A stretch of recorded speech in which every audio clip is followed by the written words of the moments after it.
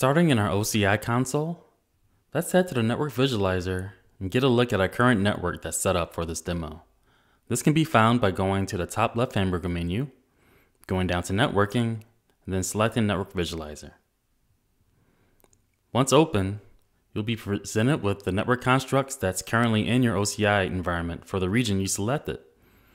So for this demo, to the right, you see that I have 3 VCNs that are attached to a DRG in the middle.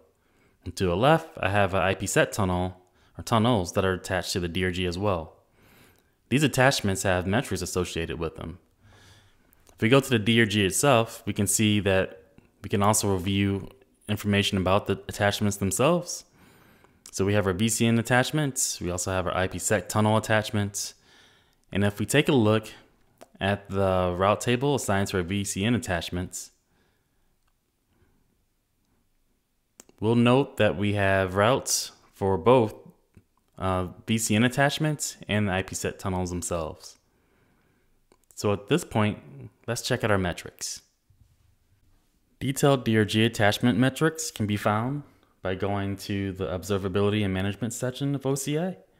So in our top left hamburger menu, if we go down to that selection, if we go to monitoring, we can bring that right up.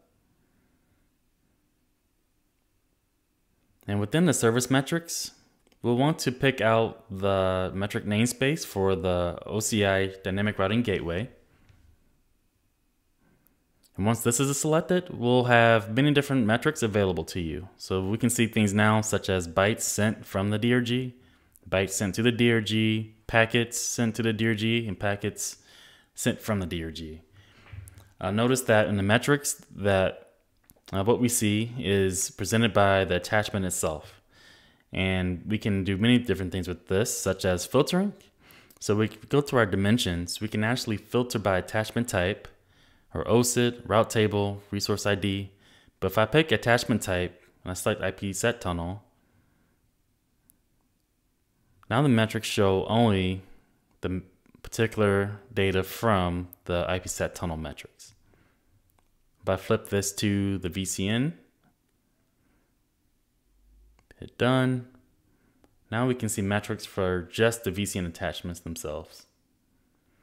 We can take this a step further by actually creating alarms for the metrics and also creating notifications from the alarms themselves. So if we go to the alarm definitions on the left, we can continue forward with this. When creating an alarm, we'll need to define an alarm name, and if needed, a severity level as well. Say for example, we want to create an alarm that will send us a notification if an IPsec tunnel is down. The first thing we'll need to do is select the OCI Dynamic Routing Gateway from the metric namespace. And for this, let's select bytes to DRG attachment for the metric name and set the stats to min. For our attachment type, again, we want the IPsec tunnel.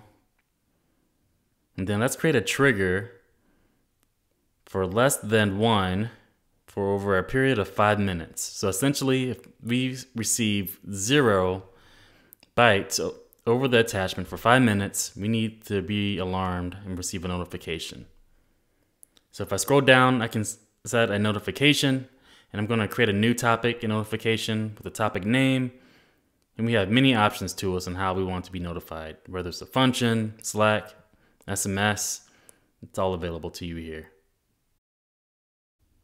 To learn more about OCI and best practices, please visit our website at oci.com.